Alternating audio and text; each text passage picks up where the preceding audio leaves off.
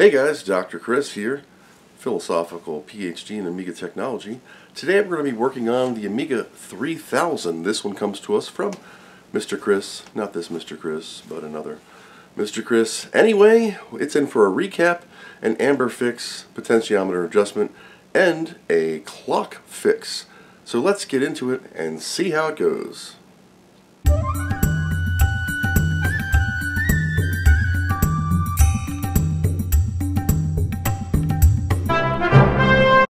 This is post-Rona Chris. It's mid to late September 2022 when I'm filming this. I was down for a couple weeks with the old Rona, even though I got like 6 shots in the brother. Some zombie kid at my child's high school infected everybody. Boy, that was rough. I'll tell you what, many of you have had it. Wish you the best. Man, that was one of the worst sicknesses I've had in my entire life. Anywho, I'm all better now. Still got a little bit of the flu-ish like symptoms, but I'm not positive, no zombie anymore. We're good. So, what do we got? Getting back into repairs. This comes to us from Mr. Chris. This is an Amiga 3000 desktop Rev 9. And really great cleanliness. No ROM tower, standard, everything, blah, blah, blah. Says the amber circuit doesn't work. Clock needs some love. 2032 battery cell was put in it, and as you can see here, I'm going to zoom on into this bad boy, and normally around a 3000 the Varga sits here and she just throws up all in this area. The amber circuitry up here with the 4 buffer chips, the RAM, color RAMs, phase lock loop, hex inverter, blah blah blah, your mom, Vidiot 1, Vidiot 2 for the RGB, this guy. Yep, that thing. Anyway, so the battery, not a lot of damage that I can see. Looks like it was caught pretty early. Coin cell was put in. We do have the old sundial eyeball underneath there, if you can catch that. Could potentially have some issues. Now, what's wrong with it? The clock doesn't hold the charge, or the battery's not being seen. I don't know. I have to look into it. Don't even know if it works. We're going to hook it up first, get a preliminary. The user removed all the chips and reseated them. Now I'm hoping that that reseat would fix the amber circuit, because sometimes she just gets a little crusty. A removal, reinsert, maybe some deoxit would clean that up. The user also replaced several of the larger capacitors, which is great. The 16470s, I don't know what brand they are. A couple of Nichicon blacks around here marked with a dot, kind of like I do with the red pencil or red Sharpie. It's just so you know which ones you've done, because there's like 48 caps on this board. So on the old Sprint layout viewer over here on the nice new Dell 2410 number 2, you're going to see that I have the battery section loaded up in here. It's a super simple battery circuit. Mainly here, negative, positive, we have one connector that runs to this 470 ohm resistor, which I can't quite see because the battery is on the board right now. So I'm going to remove it. On this motherboard here, the battery was put in here. Where am I? Right here. And the legs weren't trimmed down a little bit. On these clock chips, when you put a 2032 in, when you put it in there, snip the legs down a little bit so she's really close. You don't want a long hang. You could risk poking through the plastic on the bottom of your board when you put it back in your case. Kind of a little important safety tip. So what we're going to do first is I'm going to use the Amiga Kit DB23215. The reason I use this one versus the Commodore original one is the height difference. You can see this one is a lower profile.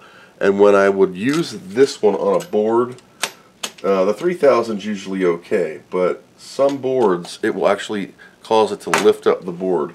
So habitually I just use this one, and I always start with the RGB. My prism bracelet is on. You can maybe see the cord right there. 3000s will not boot without a daughter board in, so what we're going to do is put the daughter board in. And we need a power supply. Okay. turn the monitor on first, and then we'll just hit the button. This has a 3.2 ROM in it, so what will happen is with no boot device, no floppy, no hard drive, we should get a burgundy screen with a flashing disc. And then we'll try some SCSI options. Here we go.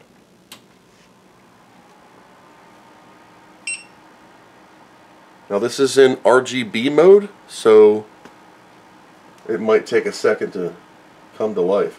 Am I even on VGA? Yes, I am. Okay, so we have a 3.2 ROM screen.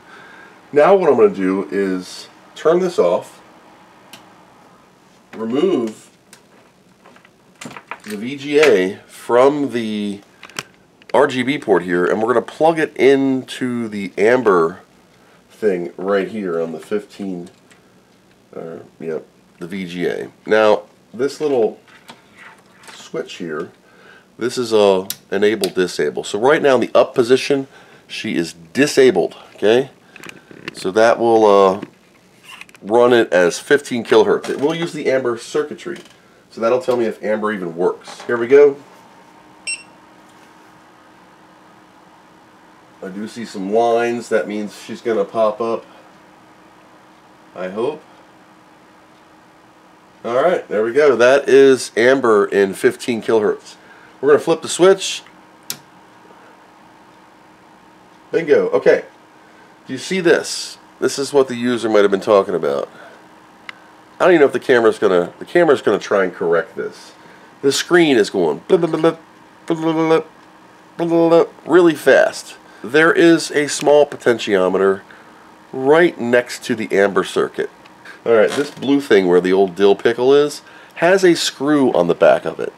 And that is a small phase adjustment for this.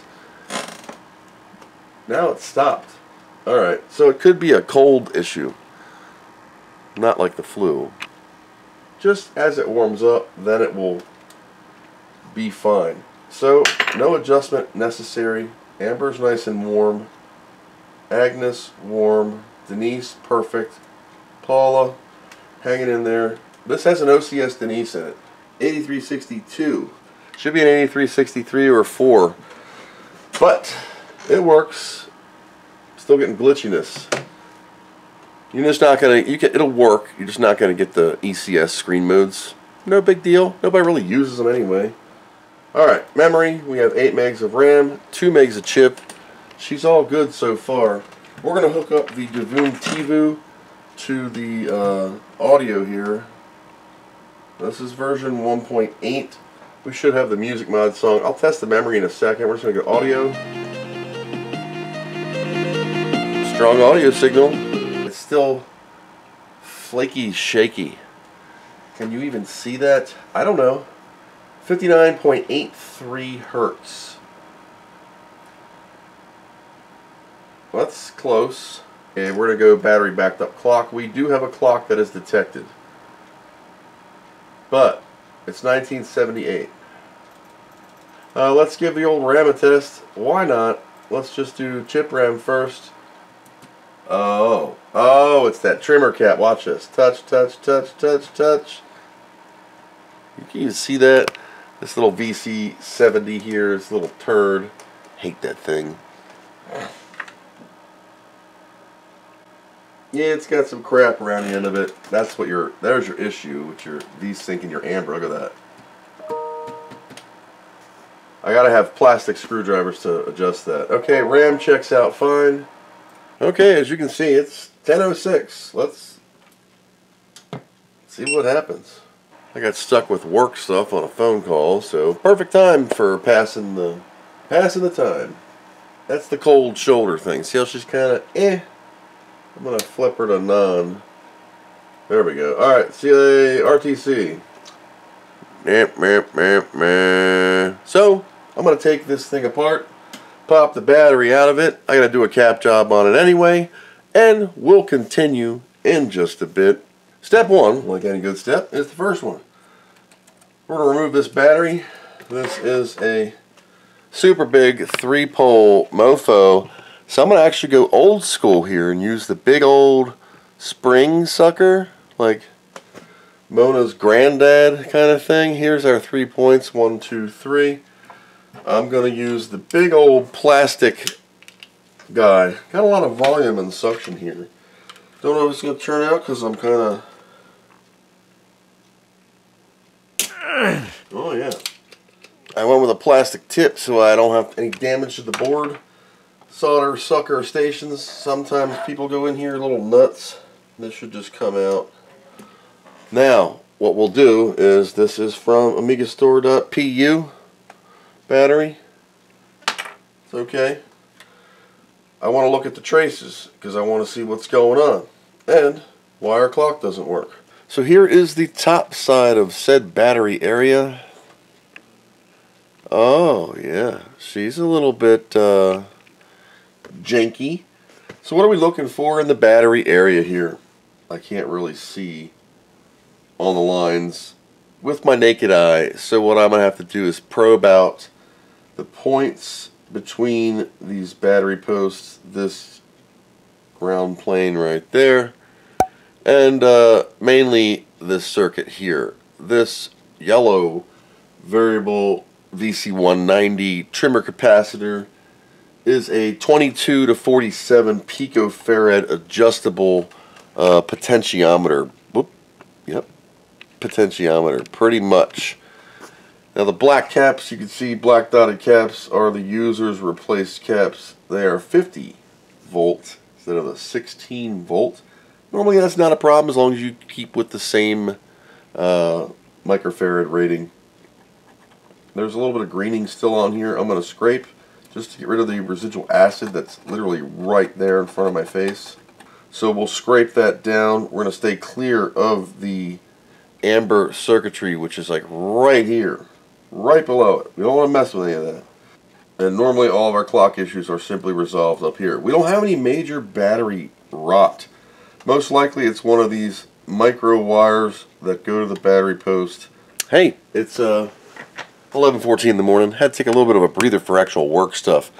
So, on the diagram of the Varga of death here, you can see we have the positive battery terminals, and they run right down here underneath the glass beads over this 470 ohm resistor R192. But if you take an actual peek at the freshly cleaned, sanded-ish little dude here on the lower left of your screen, you will notice that this hole, the Varga hole of doo-doo, doesn't have a connection here down. It does across, but downwards, she don't got no connection there, son. So I'm going to have to just do a little, we'll do it on the bottom here. That should get the battery backing up the clock because that is its primary and only connection. Without that little, that's your primary connection right there. And then from there it goes out, or there's your trimmer cap down here for adjustment of time and the little crystal. Other than that, I was able to get all the green off the board in the little booger spot above the battery. I'm actually going to clean it to make sure the area is nice and clean, and then I'm going to remask it with the solder mask. Now, this is probably going to be brown with rust because it was just left untreated. There's our crystal, by the way, the little aluminum can thing. Not, I was pointing to that, this thing. 32, 768 hertz. Yeah, I put a wire on right here, just a loop, boop, from that battery positive to R192, the power pickup. 470 ohm, and with that, I'm going to recap the board with the rest of the ones that the user didn't do. There's some old Elena and decouplings and some showies and 35 blah blah blah. I got them all. We're going to replace them with some brand new 2022 Nichicons. Let's first do a reassembly real quick. And just a quick and dirty, and check out what our battery's doing. Okay, let's go into battery backed up clock, 1978. I know that's 2:13 a.m., but I'm just setting it to set it. So save and exit, turn it off. Battery's in. Turn it back on via the mains. Go tech. And that boots quick. Clock. Ta-da! Clock is holding. The extended test would be let's leave it off for a bit. So right now, 2:14 p.m., September 14th. I know this is set for 02 a.m. Close enough. Okay, it's been a couple minutes. I was just kind of taking a little admiration of this board, and I noticed something. You know in the past that when I've done 3000 boards, I screwed up putting RAM in. And I've learned that the fast page static column mix match thing, you're not really supposed to do, but people do it. The newer Ramses can address the two different types of RAM and it doesn't really screw up. But I noticed if you have them in a weird order, like you're going to notice here, I'm going to try and zoom in across my big gut, that right here in the front, you can actually see that. Wow, you can see we have Oki data. And behind it, we have Toshiba. Except, Oki, Toshiba, Oki, what are you? Come on, back it out. Oki, Toshiba, Oki. See that? And then on this side, we got Toshiba in the front, and then Oki. Oki. Where are you, sir? Toshiba, Oki. That ain't gonna fly. They gotta be in the right order. I'm gonna have to pull some of these out, which I hate freaking doing. Flicker. Alright. RTC. September 14th, 2:15. 27. It's 2:25. We're running a little slow. That means we have to adjust on this yellow mofo right here. What you want to do is get a plastic tip screwdriver. I just happen to have one of these iFixit mofs. And I don't have a plastic tip screwdriver in mine either. But what I did a long time ago, and I'll share it with you, is I wrapped some painter's blue tape around the tip of one of these things. And that's my plastic screwdriver.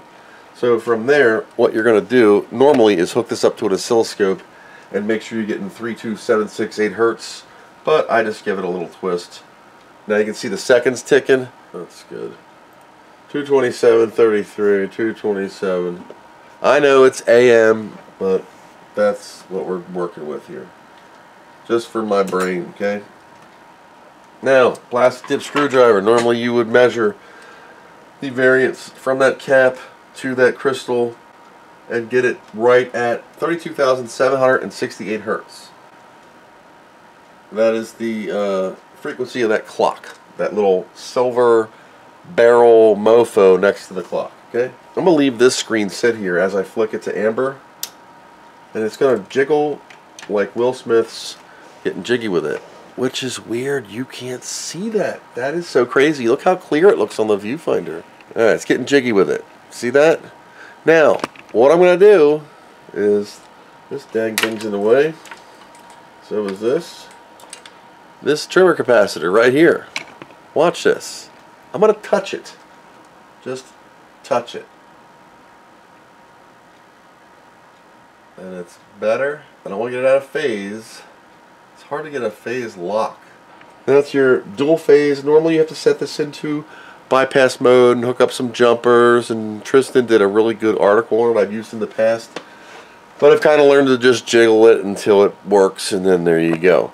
Proper hertz-ish you can make fine. If I switch this to 50 hertz, it's gonna raise the old screen up here in America, and when I flip back to 60, it's gonna suck it over to the side because my monitor is a 60 hertz monitor, and now it looks all weird. See, haven't even gotten to the capacitors yet. This memory's got me concerned. 8 megs, 2 megs. I think the memory is in wrong, but we're going to see. I'm going to test the fast RAM. Good enough for me right now. Okay, so 2 and 8. Up one menu. Up one menu. Battery backed up clock. Still holding. 233. 233 on my clock. Where's my phone? 233. Cool, huh? Clock's fixed. I just want to see what the hell's going on with this thing. I haven't booted anything on it yet. Let's give it the old sysinfo disk. That's bootable, and that will load set patch. And if it gurus, I know my memory's screwed up. Hey, is your memory screwed up? Yeah, something's weird here. You're going to notice this one has a 70 nanosecond. This one's got a 80 nanosecond. Here is a Toshiba chip with an 80. And they're hodgepodge through here.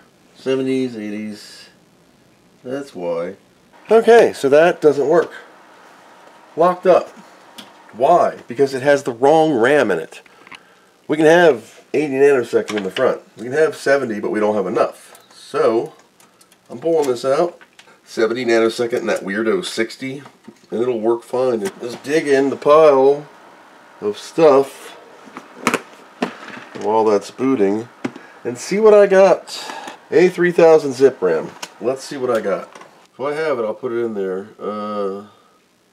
256K. I got a 256K. I have 3 80 nanosecond Panasonics. Toshibas. 3 80 nanosecond Toshiba RAM chips to try. Okie 80. You just got saved, buddy. You just got saved. Alright. Do we get past this? If this locks up, I'm going to have to pull this RAM out and that's going to be it. Nope, we're good. Sweet. Holy crap. So, thanks so much. 8 meg. 2 mega chip. So that patch is on. Just going to boot HD setup 3.2. What that is basically an install with just your basic hoopla. It's booting. It just takes a while.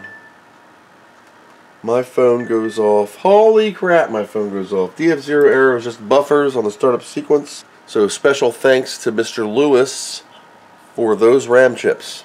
8 megs, 2 megs. There we go. We're good. Turning this off. Now that I know the Amiga is sourced proper, the bits and bobs are working, all of the pieces needed to function are functioning, it needs a recap. This part takes a couple hours. I'm not going to bore you with a recap. A lot of these have actually been done.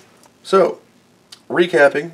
So battery fix, single wire from the positive terminal to the first 470 ohm resistor. That shoots it into the motherboard. A little bit of adjustment on the potentiometer, the 1622 whatever picofarad trimmer cap. VC190. Then we had VC470 up here. That was the trimmer cap for the amber system. Phase lock was out of phase, and a little touch on that made it work. So a little bit of tweaking with the old paper tip screwdriver. Got that synced. Also adjusted the rear hertz for the enabled 15 flicker fixer phase. Got that sorted. Found out that the RAM was wrong. Also missing a jumper on the RAM size. So we put a red jumper on the RAM size 1MX4s. Moved the other RAMs to the front. Also removed the oddball 7060 weirdo fast page, non-page, your mom page RAM chips. So that saved this board. Great. Now we're going to recap. So that was your recap. Now I'm going to recap. 614 helmet goober, and we have the remaining 20 so caps all replaced. Almost ready. This might not work without it. One. Oi. Wobble pop. Open it over the board. So any splatter will just go right on it. 25 megahertz, 68030, Amiga 3000 desktop, Rev 9. That's a little loud.